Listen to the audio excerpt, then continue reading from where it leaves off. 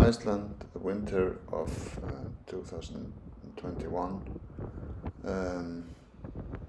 The snow is falling and the wind is blowing. It's 10 below zero.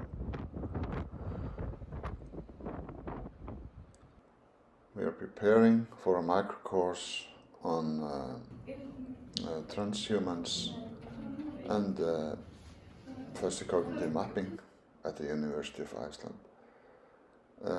First, we will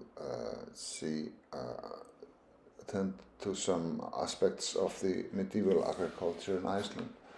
Here we see the ruins of a medieval subtenancy in northern Iceland, such as farm would have livestock, about 10 sheep and some cows. The produce from this was enough to feed the family. The animals produced mostly milk. Here we see the settlements, the various size of farms and the agricultural landscape in northern Iceland, Eyjafjörður. And here we see some of the medieval remains, earth walls, and here there is a map of the earth wall as it winds along the valley, and the slopes are the transhumance ceilings, like this. Here are the remains of. Besides producing milk, meat and fish, grain was cultivated. It was mostly cultivated in the south during the Middle Ages. And we have sources on the payment of rents and woolen rents and milk rents. You see here an overview of the settlement of the farming population as it was recorded in 1703. Here we see Solveig Beck and Gylfi Helgason instructing on the fuzzy cognitive mapping method of analysis and work. Solveig has analyzed her own work, doctoral thesis work on pottery, and then the students were given some subjects to choose from the course they were taking, and also they could choose their own subjects, anything they could think of. And then the students were split up into 4 or 5 groups, and they started working on their fuzzy cognitive mapping.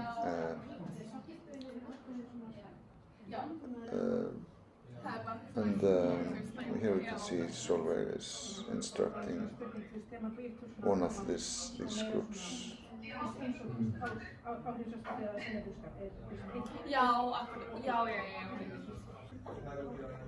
Here are the other groups. Here is a group led by Gundis,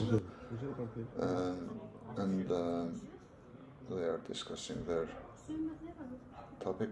And also we can see here a third group, which is also in the process of creating their fuzzy cognitive map.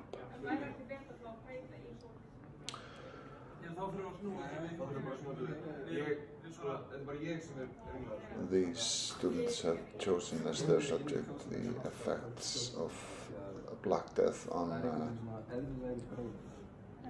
Icelandic medieval agriculture.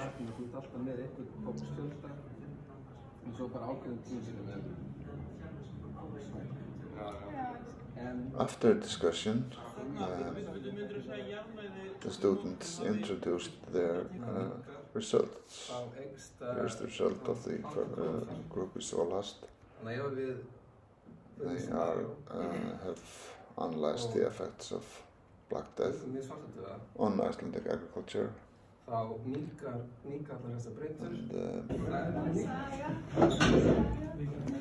This group chose as its subjects the slaying of the great chieftain and writer Snorri Sturluson at Reykholt and they analyzed the various circumstances surrounding that slaying, which was done by the representatives of the Norwegian king, the Icelandic representatives. And they have created a very workable and detailed fuzzy cognitive map. But here we have Gundís, who has organized her group in discussing how to teach students that are attending the University of Iceland but live outside Reykjavik.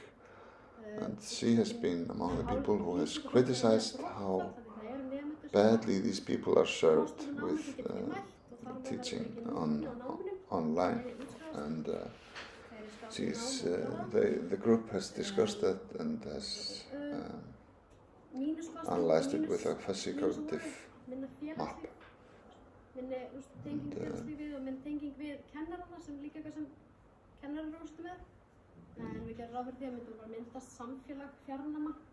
Here we have the map.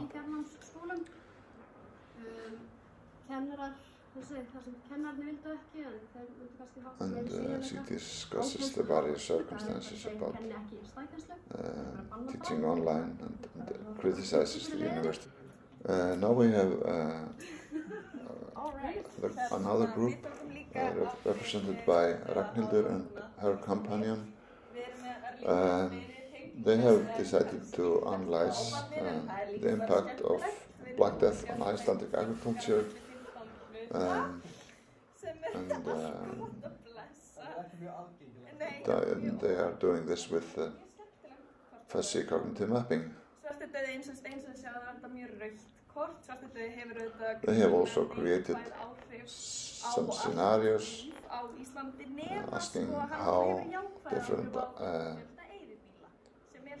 different variables have impacted their analysis.